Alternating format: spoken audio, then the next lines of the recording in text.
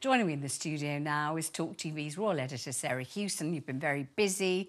You really have been broadcasting about this ever since the shock announcement at 6 p.m. yesterday evening. And I don't know about you, but it feels to me as if events are moving very fast indeed. So we only found out at 6 o'clock yesterday evening, and since then, a great deal has happened. Yes, so at 6 o'clock yesterday evening, we got that statement from Buckingham Palace revealing the news that the King has cancer and that he had already started treatment yesterday, receiving his first round of treatment as an outpatient. Then we understood that Prince Harry was leaving the United States and was flying back. He landed here at lunchtime, has then gone straight to see his father at Clarence House, a meeting lasting less than an hour, probably around 45 minutes between Harry and his father. And now the King is returning to Sandringham. Now, he and the Queen were in Sandringham over the weekend.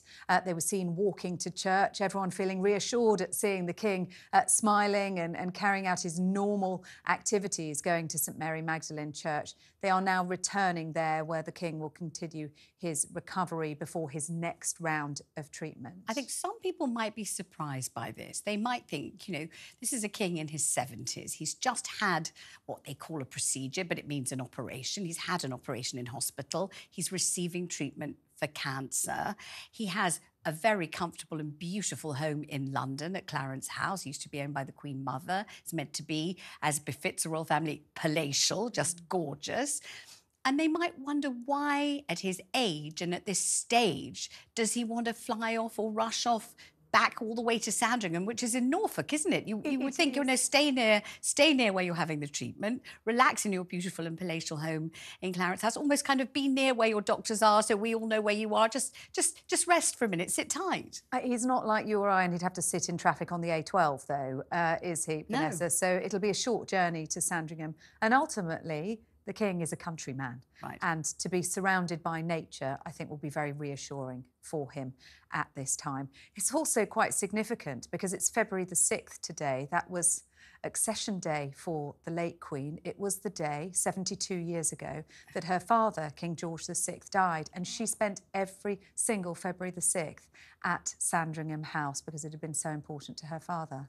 Oh, can you describe a little about Sandringham House? It seems to be almost the least well-known of the royal residences, doesn't it? We obviously know Buckingham Palace. We're very familiar with Windsor Castle. Balmoral we know very well, but Sandringham... It's a private residence, yes, we never get to know an official much. palace. So it's in Norfolk, the Sandringham estate. It is where the royal family traditionally spend every Christmas. There is the main Sandringham House. There's also Wood Farm, which is where Prince Philip effectively retired to and spent much of his retirement when he stepped back from public life. It's a real favourite of the royal family, and it is very close to where William and Kate have their country residence, and Mahal as well. And if Kate is able to travel there for the half-term period for part of her recuperation with the children, it may be that they are also in Norfolk. But I think ultimately for the King, it is somewhere where he can be in the countryside, away from London, away from the office. He's going to carry on working.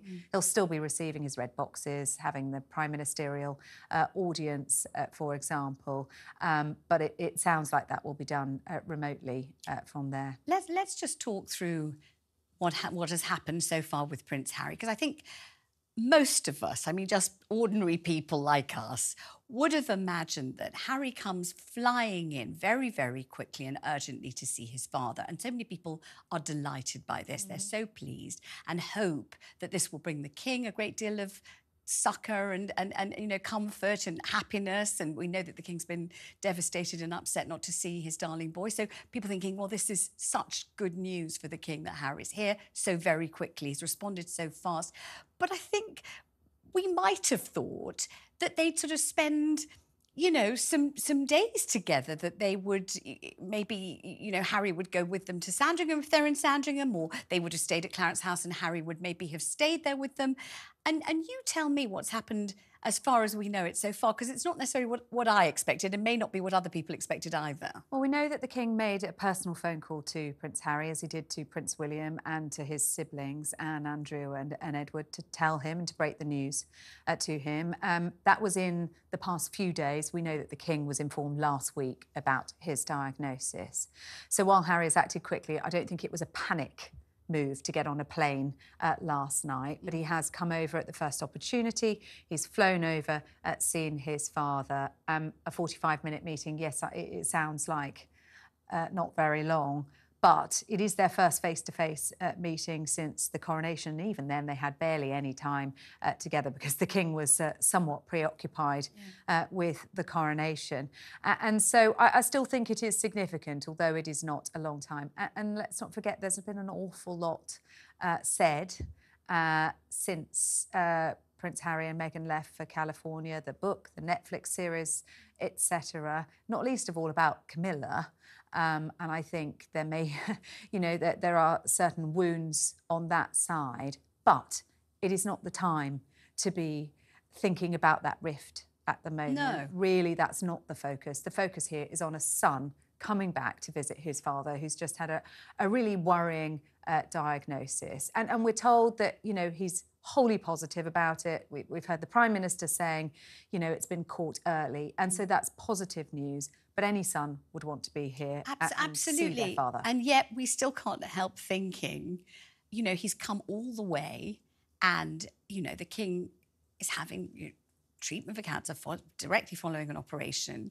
And the King and Queen are heading to Sandringham, which, as you've said, is private and beautiful and restful and rustic and all the things that the royal family most esteems. It's large too. You might have thought that a way of acclimatising them to one another again, when they haven't spent time together for so long, and as you quite rightly say, there's such excellent reason for them to be strained, estranged, tense. You can't imagine it was an immediate, just slotting back into cordiality, although it may have been. No, and also I don't think this is the time for them to be having heart-to-hearts, really, about what's happened, because you're not going to want to put the King under any But you might have stress or strain. thought, it's not like, they live in an average semi and where's Harry going to sleep? How could he possibly muck in? They'll all be squashed. I mean, you might have thought he's come all the way. Couldn't he at least have spent a couple of days with them at Sandringham, just, to use the vernacular, chilling out a bit, maybe walking or maybe having breakfast, or they will read the paper together. I mean, I know I'm just trying to baby impose steps, ordinary life on them, but yes, I'm just this thinking isn't an ordinary you come family, all the way. Imagine it's the equivalent of an ordinary family in this country driving, let's say, to visit a sick father in Edinburgh, let's say, and you drive up there. It would be unlikely that you just say hello for 45 minutes and then go home and do something else. You'd think you'd want to kind of let a few days unfold and, And we don't know what's going to happen and what's going to unfold over the course of the next few days, how long, in fact, Prince Harry is going to be over here in the United Kingdom, whether there will be any opportunities for any further meetings with his father. We understand there are no plans at this stage for him to have any kind of meeting with his brother. I think Prince William's priorities at the moment lie elsewhere, and he's got some pretty big burdens resting on his shoulders right now. He certainly has. He's got a wife who's recovering from a obviously arduous and very sort of difficult operation, because she was in hospital for 2 weeks, which is virtually unheard of for members of the royal family, isn't it? Yes, and so recovering from very major surgery at their Adelaide Cottage home in Windsor. We know that William is returning to public duties tomorrow. He's going to be carrying out an investiture at Windsor Castle. Then he's got a charity fundraising gala in the evening, and that very much deliberate that we're going to see him out and about to reassure the public that the business of monarchy goes on in public as well as in private. But, he is going to have to step up at a particularly challenging time for him and his family. When Harry and Meghan married, I think Meghan herself may have thought, and certainly commentators both said and thought, she's marrying the second son. Obviously, we didn't use the term spare because it's so rude, but, he's the spare, he said it himself. Their life will be a kind of subsidiary life of a bit of ribbon cutting, a bit of living in the countryside, you know, showing up for big events maybe, and not much else really. But actually, if that is what we thought, we all got it terribly wrong, because if Harry and Meghan were still part of the royal firm and were still here now, and if Harry was still a working royal... They'd be right on the front line. My gosh, they'd be on the front line. We'd be seeing them all the time. He'd be incredibly important to the royal family and not in the least bit spare. He'd be absolutely essential if he were here, wouldn't he? Yes, and Prince William, the youngest working royal at the moment, the only one of that younger generation who is continuing to carry on engagements. Of course, we're going to see more from Camilla. There are engagements for her. She's carrying on with a full diary of engagements. Princess Anne, Prince Edward, the Duchess of Edinburgh as well. But you're entirely right. Had Prince Harry and Meghan still been working members of the royal family, they would have been out there front and centre. Yes. And I think that would have taken a lot of the pressure off other members of the family. But we are a long, long way from that now, aren't we? Is it absolutely, do you think, beyond the realms of possibility that Harry, who, as we know, has been part of the armed forces, you know, knows about duty, was raised in the wake of the Queen's absolute devotion to duty, his grandmother, is it beyond the realms of possibility that he might say, what can I do? Do you need me to step in? Can we help? We realise these are the most unexpected circumstances, you know, when Kate isn't working and the King's being treated for cancer, and can we help? Can we step in? Do you think there's any possibility he might do that? That conversation may well, and that offer may well have been made, you know, what can I do? But I think it's hard to imagine Meghan and the children coming back here. We know how unhappy Meghan was during her time in the royal family and how unfairly she felt she was treated by the British press as well. Also, I think Harry and Meghan become the story, and it is already becoming the story. And actually the story now is about the King and his cancer and the treatment and his recovery.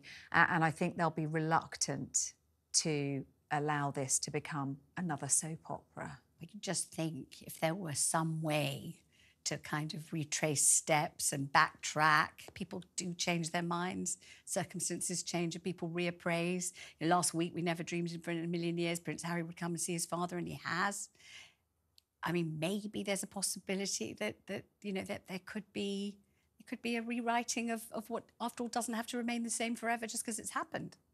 I think they will want to have continuity and a steady ship, and that means the existing working members of the royal family will continue to do what they do. They want to make it clear that the King's going to carry on with his duties behind the scenes. Prince William will, of course, fill in for him publicly where it is required. Other engagements will be postponed. I don't think they want this to become more than it needs to be. And of course, we're in the early days. This is a long road ahead for the King as well. Just had his first treatment. We don't know how that treatment is going to impact him, how long that course of treatment is. There's a lot we don't know at this stage about where this is going to develop and how long it might be. But there may be many conversations to be had over the course of the coming weeks and months. Sarah, thank you very much indeed.